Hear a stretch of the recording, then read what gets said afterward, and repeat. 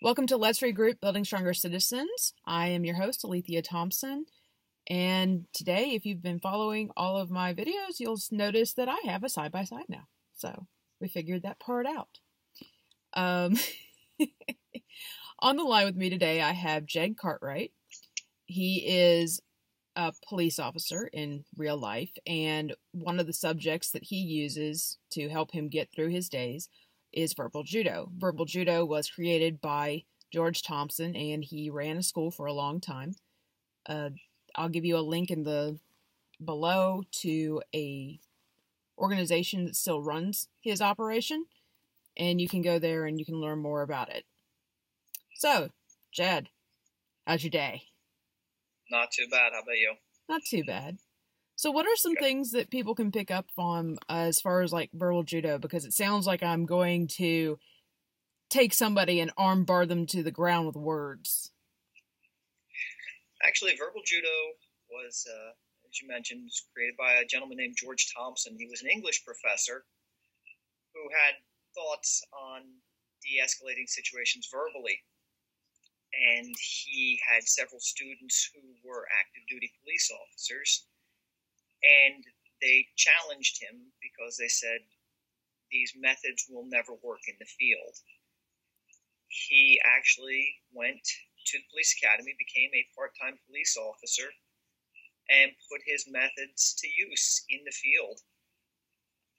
Once it was seen that his methods did work, it became widely accepted within law enforcement as a viable method to verbally de-escalate situations. It creates quite a few things within law enforcement. Number one, it creates an air of professionalism. Complaints went down, I believe, by as much as 80%. And all in all, it's just a viable method. It's an effective method. As with anything, you'd rather de-escalate the situation verbally, and everybody goes about their business in much better physical shape. And there are a few components to verbal judo. First and foremost, you have empathy in the situation. Empathy is defined as understanding someone's emotions, their feelings, or their motives. Most times, people listen to reply, they don't necessarily listen to understand. Does that mean everything has to be a kumbaya moment? No, it doesn't. Sometimes you're understanding the underlying issues. Sometimes it might be about survival. With verbal judo, you have to take into consideration it's not just something that is applicable to law enforcement. It can be applicable to anything in your everyday life, from road rage to a supervisor who thrives on conflict.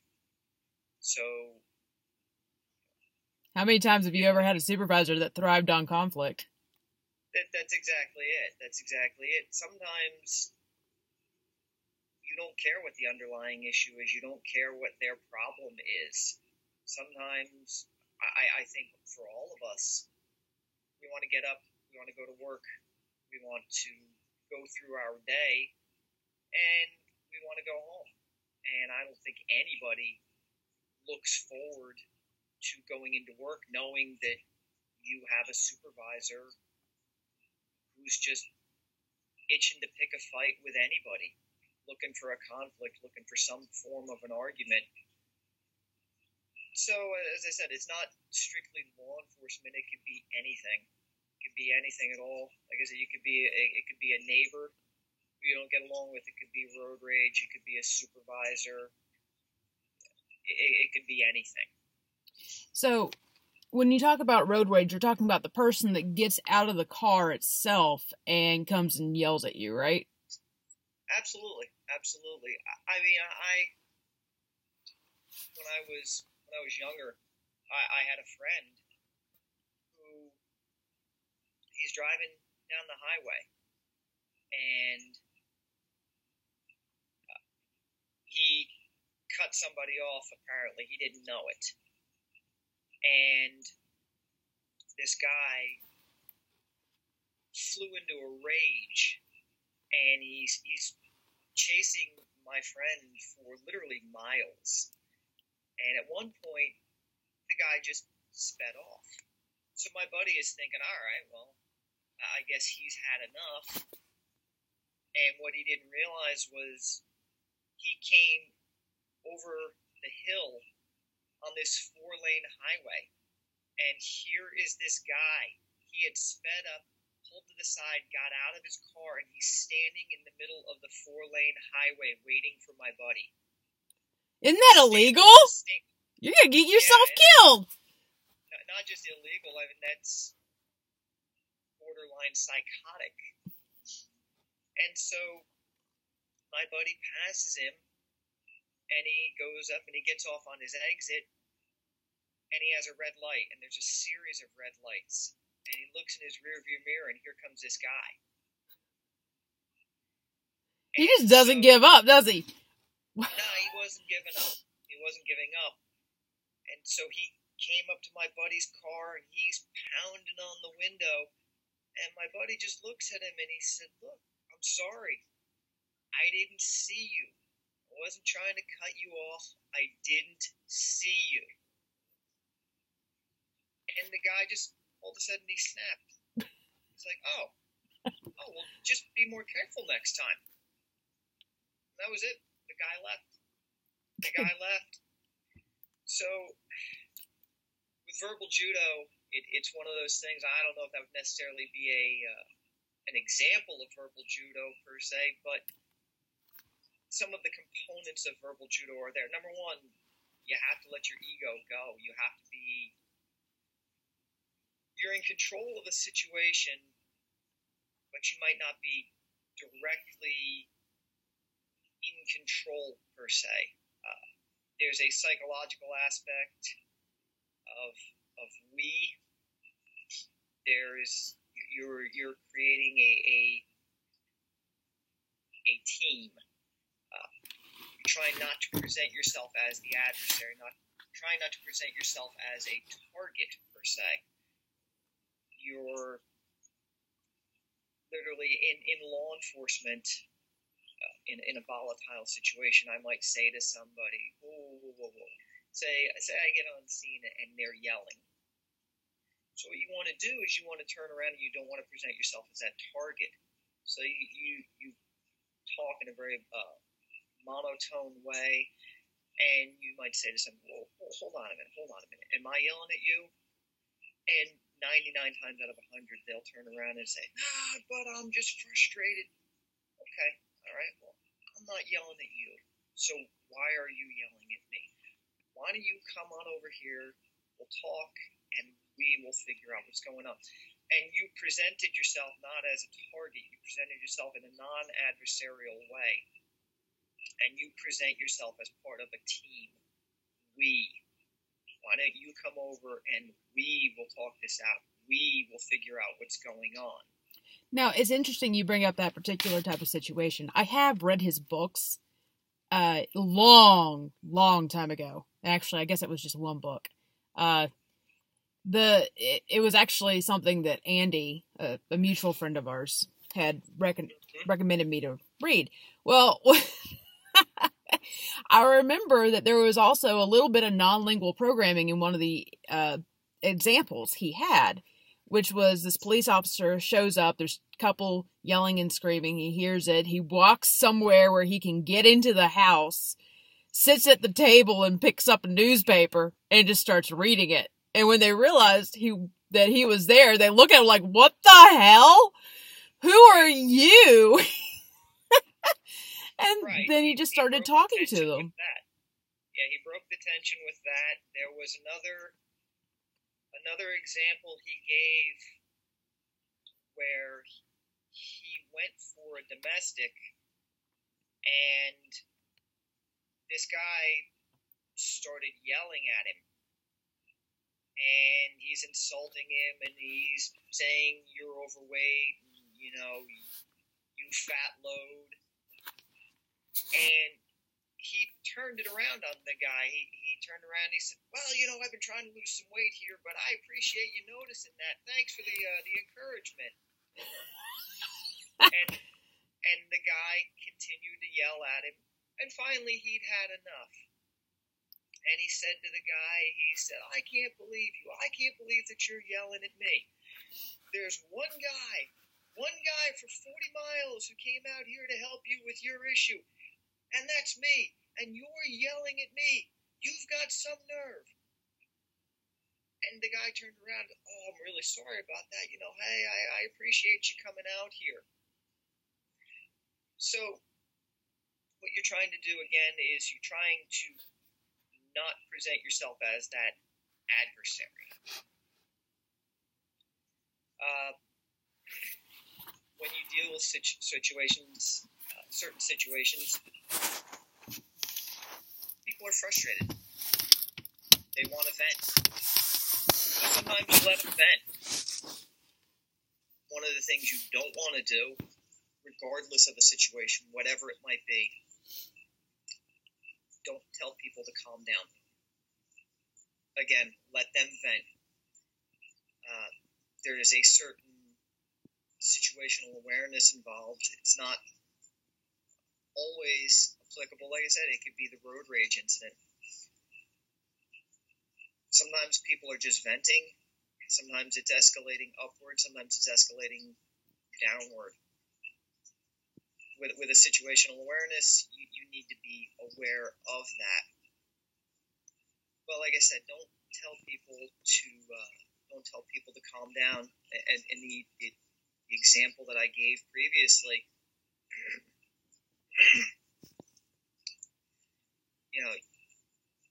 you want to turn around and well, I'm not yelling at you. Why are you yelling at me? Why don't you come on over here and we'll talk for a few minutes. Okay, so it's always placing it on because this is kind of hard for people to understand. And that was one of the problems I had with the book was, well, one, it looked like it was selling his program instead of actually, it was like one big advertisement instead of actually telling you what you were supposed to be doing. But if you read between the lines, you could kind of tell. In what you're saying here, instead, you're not trying, you specifically do not go with commands. You go with, I'm responsible too for this situation. Absolutely. Again, that is creating that environment of we. And you're asking them, what you're doing is you are in control of the situation, but you're presenting it in a way to make it seem as though everybody is on even ground. You're asking them as opposed to telling them. Can I talk to you? As opposed to telling someone, I need to talk to you. I need to talk to you. You're putting them in a defensive position. But if you turn around, hey, can I talk to you for a minute? Why don't you come on over here? Why don't you talk to me? We'll figure out what's going on. Why don't you tell me what's going on tonight? Or in a road rage incident, again, same thing. Or a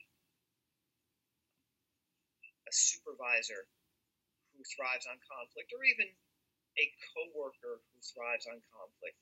Simply saying to the person, hey, can I talk to you for a minute? There seems to be some tension here, and I'm not really sure why. Is there something I did? Something that we can talk about, something we can square up? And again, you put it on even ground, and to an extent, you're kicking it back to them. And maybe it's a situation where you have a coworker who's frustrated about something else, or maybe you're causing them to examine their own motives.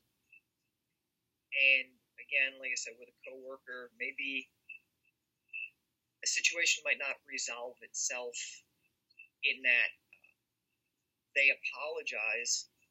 It might resolve itself in that they go after somebody else. And so you're resolving the situation.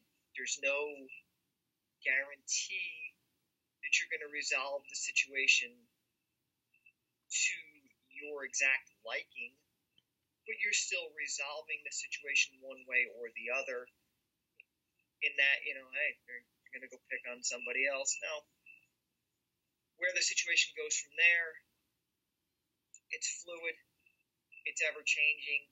There's going to be different stimuli and information that's going to present itself. And not to get off track, but if you resolve the situation, they go to pick on somebody else, maybe you pull that other person to the side and say, hey, look, here's how I resolved it. Maybe this is how you can resolve it as well. Enough people do that, yeah. Right. Well, now, okay, so I'm going to kind of put you on the spot here. When I was doing research on whether or not police actually end up killing black people more often than white people, I think you remember me doing that whole long, 5-part, every county by state thing.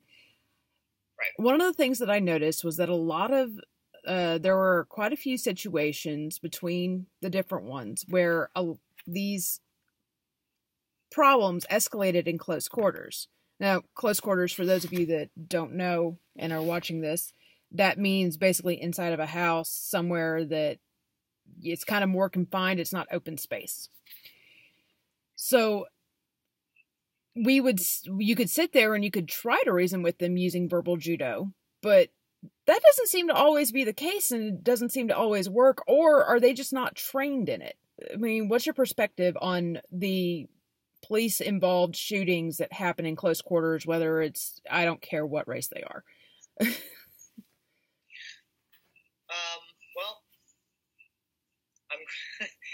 I'm going to present an answer, and I don't want it to seem like I'm sidestepping. What I was told in the academy, what I was taught in the academy is you weren't there, so you don't know.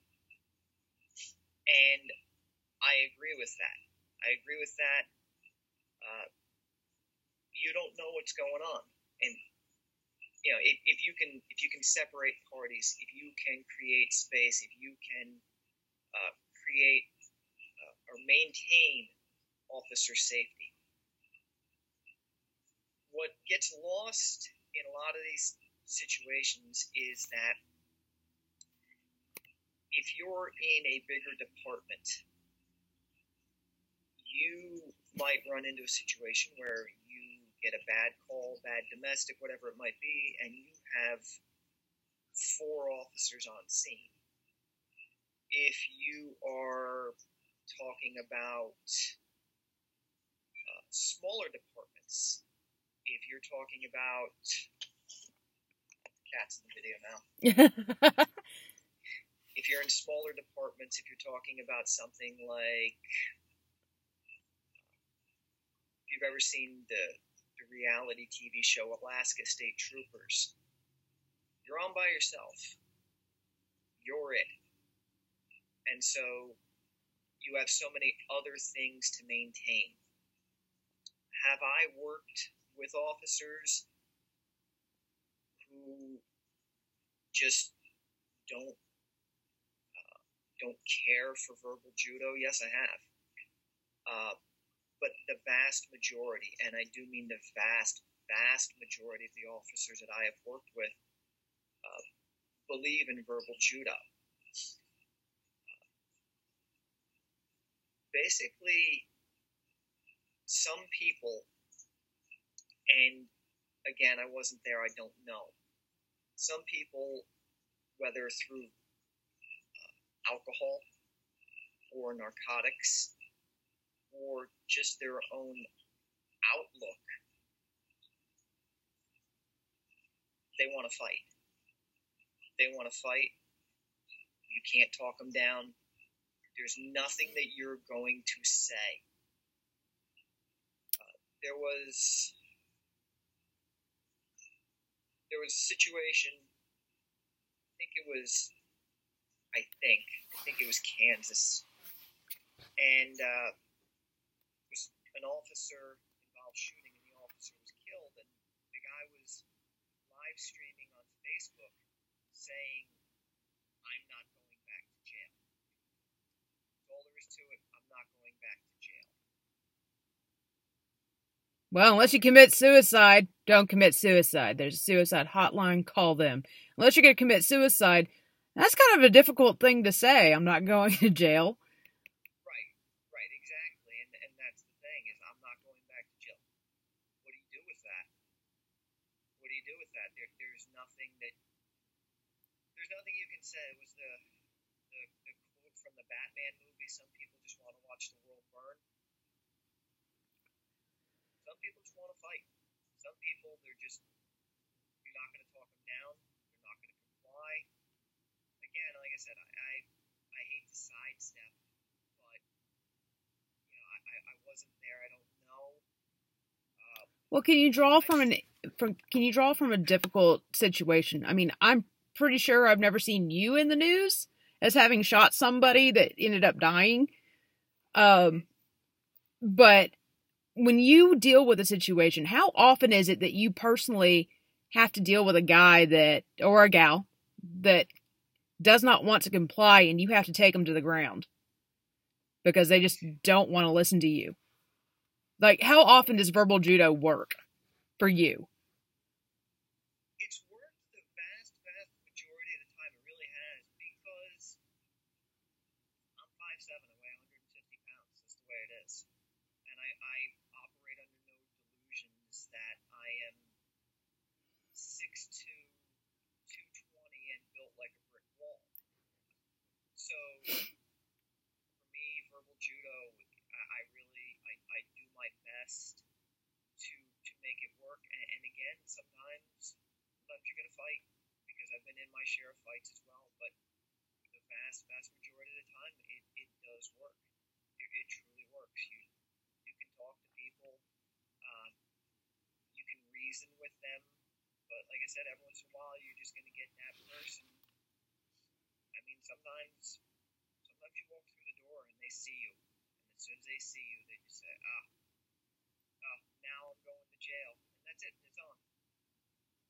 You didn't have any time to talk to them. You didn't have it. It's on. So how many people, okay, because now I used to be military police, and I didn't get any really crazy situations, but I think probably because I'm a woman, everybody turned off their guard. I don't know. And I was always with small departments also. So, I know it worked to my favor, and I didn't really have to use verbal judo. It wasn't really my thing. And I would have loved to have used it if I had to get into a situation. I just never did. But I've heard, I have friends that come up and they tell me all sorts of crazy stories about how something happened, large crowds, this and that. How big do you think a group needs to be before the verbal judo just goes out the window? And you're just like, nope, not going to deal with it. Obviously, a bar fight would probably be one. You're not going to be able to get anybody to shut up. No. Sometimes it only takes two people.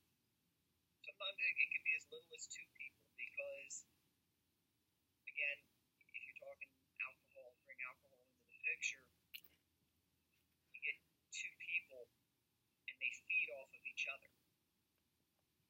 And you can't talk to them. It can be as little as two people, because now they're going to feed off of each other, and they're going to encourage each other. So there is no specific number where you can turn around and say, this is no longer going to work. At the same time, you could have 50 people, and you could have one person who is the ringleader, and if you can talk to that person, they might be able to de-escalate the situation for you. There is no one-size-fits-all answer because of that. Because it's just fluid. It's fluid. Everything is different. Every situation is different.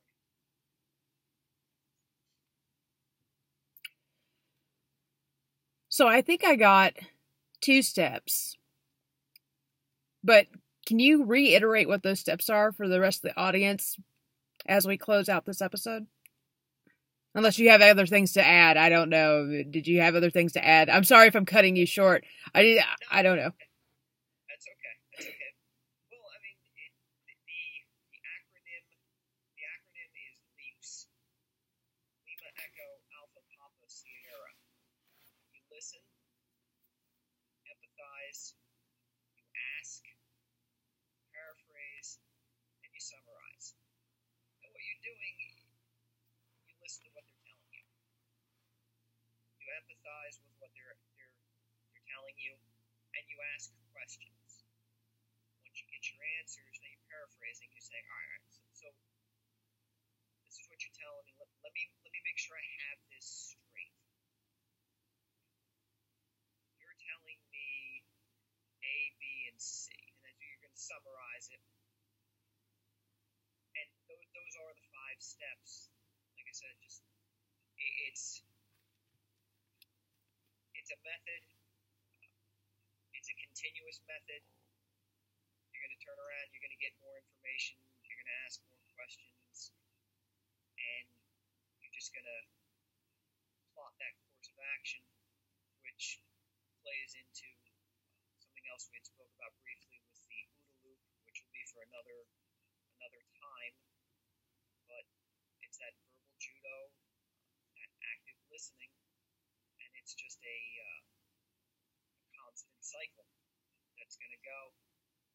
One of the things you had talked about, and I know you're going to post a link, you can get his entire seminar on YouTube. It's about an hour and 10, an hour and 15 minutes, but you can see him give the entire seminar on YouTube. And it's definitely, in my opinion, it's a worthwhile watch. Cool. I didn't actually know about the seminar that you can find. Vistler, I believe, is the name of the organization. Sometimes I get emails from them. They basically send out little tidbits for people to remember ever so often. You get on their little email list, and especially with businesses, because a lot more often than not that people are going to be dealing with businesses. I mean, let's face it, the majority of them are not police, not in any capacity of law enforcement. So it's going to be more business oriented. And I have found that just active listening in general can be quite helpful. I think that another thing people should probably move into is, after they learn the verbal judo, to find something that teaches you psychological first aid. That is a lot harder to come by. I have found all of one course that was any good, and that was in the Army. It was a 40-hour class over a whole week, and it was freaking fabulous. I took a college course that wasn't even halfway on par. And the one that the Red Cross has, it's just, I have to shake my head, and the little pamphlets that they give, it's just terrible. And I don't know if it's because they think that, oh, well, this should be the realm of counselors. Well, I'm sorry, peer-to-peer, I prefer talking to my friends. A counselor doesn't get it for me. So, verbal judo is definitely a good way to start, and learning how to actively listen. But I think it also goes into psychological first aid afterwards. Right. It ties into several different areas. You know, verbal judo, the active listening, the psychological first aid. Again, we briefly mentioned the OODA loop and how that, you know, I look at the OODA loop as an overlying construct. You know, OODA loop, for those unfamiliar, is orient, observe, decide, and act. And so you're turning around and you're getting that information and you're processing that information, you're deciding, and you're acting. And like I said, the way verbal judo and the way active listening, psychological first aid, to me, they all tie together into one bigger concept. I agree. All right, guys. Thank you for joining us at Let's Regroup, Building Stronger Citizens on Nights of Awakening, where we hope that you will awaken the night within.